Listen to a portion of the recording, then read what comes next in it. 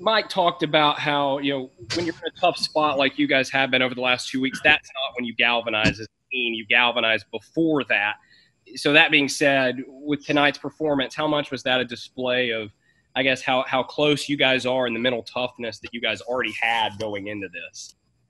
Well, we knew it wasn't going to be perfect. We went through a lot these last 2 weeks, dealing with this virus. And I just think it made us closer, made us play for each other and just go out there and play hard for each other and just get the win, man. It's all about winning.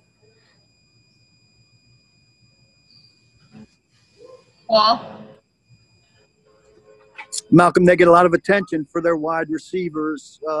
What did it mean to kind of lead the way with the 2 picks and set up 2 touchdowns in a game where you were able to blow them out? It's all about complementary football. Get turnovers, try to take the ball to the red zone, and Tannehill, A.J. Brown, Derrick Henry, they're gonna score for us. So we just gotta play complementary football and play as a unit.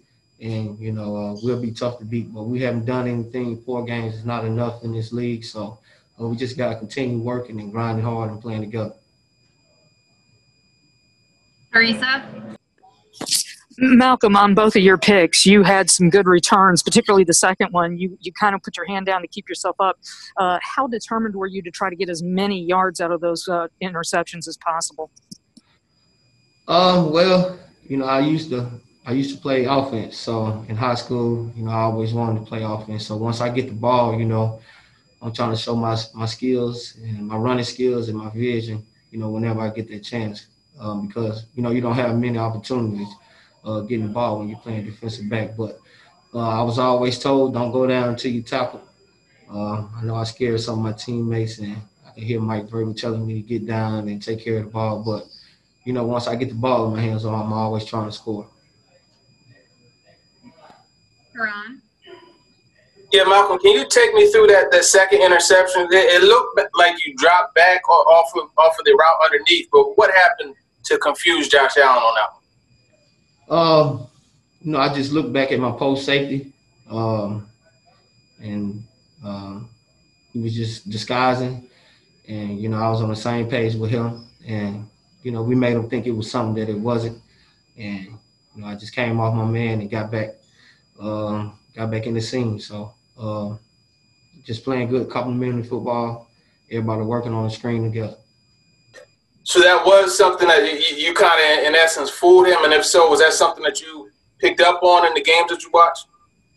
No, I just knew we was in one coverage, and I seen my safety disguising, so I said, I'm going to do the same thing he doing, make it look like whatever we playing, and that's what I did, and that probably, confused him, so, yep, that what happened. Thank you. Lennon? Hey, Malcolm, hope you haven't been asked this already, but just if you could kind of explain, I mean, a lot of people probably didn't give you guys much of a chance here. No game since the 27th of September, very little in the way of practice. How do you explain the way you guys come out here and beat an undefeated team, pretty one-sided? How does that happen?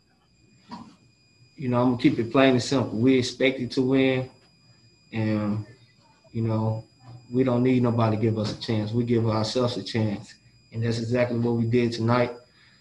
We're a good team, and, if you're with us, you're with us. If you're not, you're not. It's all about those guys on the field. But we expected to win this game, and we're going to act like it. Buck. What's up, Malcolm? I know that you guys expect to win every game that you play in, but I mean, you gotta take some kind of pride in this particular win. What are you most proud of this team to be able to pull through on this? We had, rough 16 days, however many days it was, thinking you're going to go to practice one day and then you don't, doing Zoom meetings, not being able to go to practice and get the reps and things like that. We probably practiced like 2 days since we've been out of the building. And I'm just proud of everyone that, stuck with the game plan that John Robinson and Mike Verbal presented to us, and we executed it, did what they asked us to do, and we just stick together, man. We stuck together, and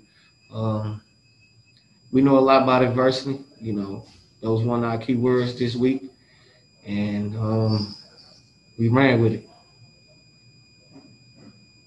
Road. Yeah, kind of along the same lines, Malcolm.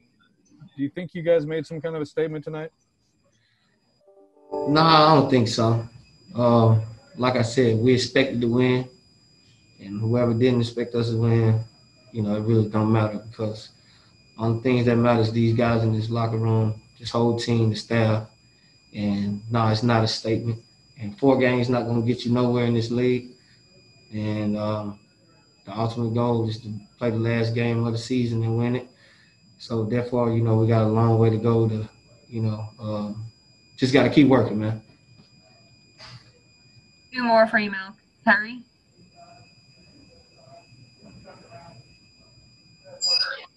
Malcolm, was there anything when you guys couldn't get together? Were there any group texts or anything like that where you guys would send each other encouragement, motivation, any of those sorts of things throughout the week? And what type of things did you say to each other if you did?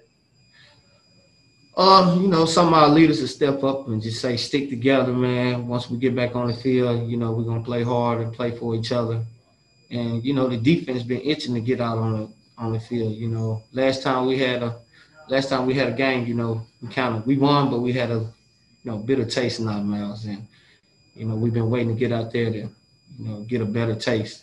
But, guys, it's in text, stick together. Don't separate from each other. We just got to stick together and, believe in each other, believe in the game plan that the coaches and John Robinson gave us. And we got a lot of leaders on this team. Kevin Byard, Ryan Tannehill, those guys good at what they do on and off the field. So it was a lot of good motivational messages. Last question, Beauclair. Malcolm, with the pick on the first drive and the offense scores a touchdown 2 plays later, how much was that kind of fast start important in terms of putting the last 2 weeks behind you? You got to put everything behind you once you go out there on the field. But we always talk about complementary football, and that's the only how we're going to be able to win. And, just got to go out there and win and do your job the best way you can and be there for your teammates and just play ball, man. I kind of forgot the question a little bit.